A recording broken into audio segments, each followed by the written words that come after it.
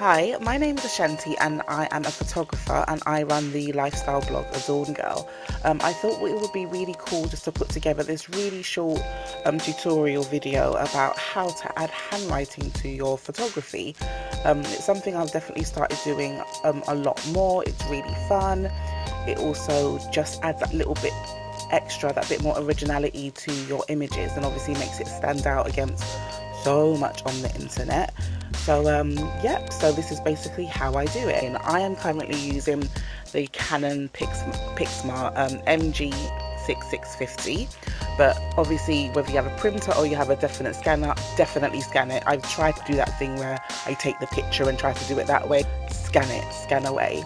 So obviously I've got Photoshop Elements open and I'm actually scanning it now into the program.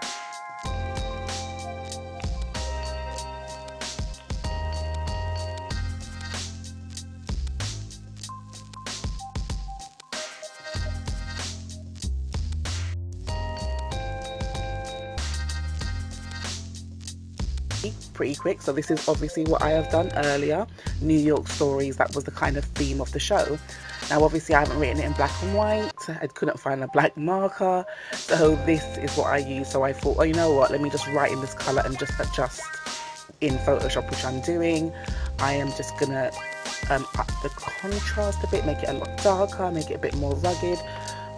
Obviously what I'm also doing now is obviously this is a black background, so I am actually going to invert it and make the writing white, which will just have that bit more pop, a bit more raw edge.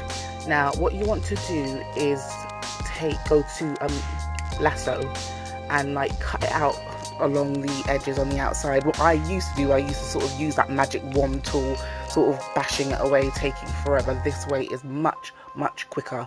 Just lasso it just all around the edge, as rough as you like, because that really won't matter in a moment, and I'll show you that. So I've definitely got that. So what I'm actually going to do is make my actual image just a touch darker. It just needs that extra push. This is actually an action from A Beautiful Mess. Great investment I made, and I use it time and time again with other actions in Lightroom and that kind of thing. But for now, just to make the picture pop just a little bit more, I'm just gonna attach this action and just make a slight few adjustments just to really show you how awesome like this handwriting is. Cool, we got that right. So basically when you've done the cut tool, make sure you merge visible, because otherwise it won't go over properly, if that makes sense. I've tried to do it a couple of times and it's come over white. Okay, so here now what I'm trying to do is, so it's moved on to the next layer, and I'm just making it smaller just to fit it onto the image. Just really just lining it up. And what's really great is you can really play with it. It doesn't have to be just like perfect and straight. It can like fill the screen, it can do all that kind of stuff, but just for the purpose of showing you, this is what you need to do. So go to the adjustment layer and go to screen.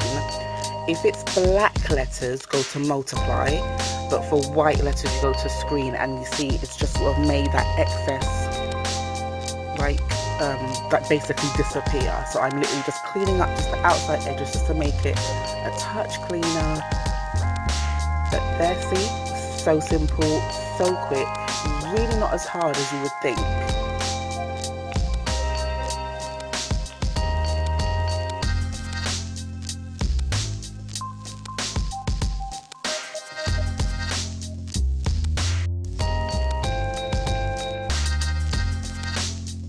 So once you've basically got it just the way you like it, merge those layers, you're good to go. Save.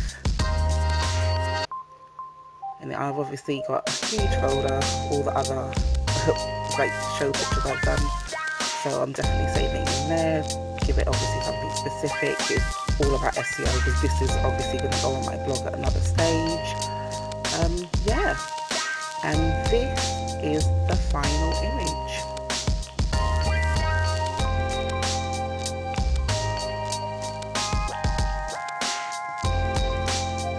Cool, so there you go. That's how you add handwriting to your photography.